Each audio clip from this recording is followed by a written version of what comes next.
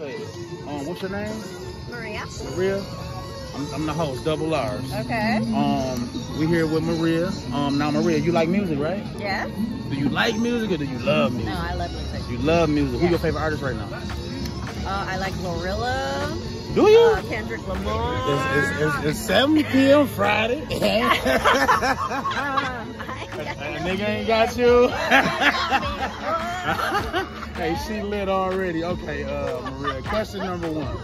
Do you go looking for new music or you just like to let it come to you? Well, Yo, what's up? I'm your host, Double R's. Today we're here with Sam. Sam, I'm a music artist. I'm also a barber.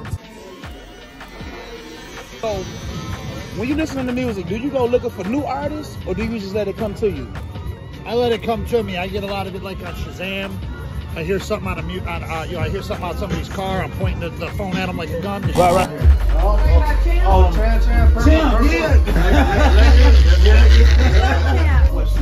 first off, no cameras in here. Okay.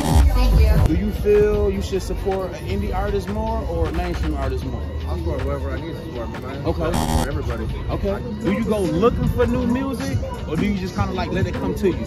New music. I type in one artist and then I let the algorithm. Hey, dude, I have sang that song 100 times trying to get it down. Let me Wait, tell which you. one? Not Like Us Yes, or Not Like Us. Euphoria? They not like us. I'm telling you, man. I keep practicing it over and over. Hey, that's crazy. Because I'm trying to be cool, you know? Really funny as hell. So listen, do you feel you should support indie artists more than mainstream artists? Yeah, why? They're part of the struggle. They're part of the struggle. Absolutely. I appreciate you, champ. Thank you, man.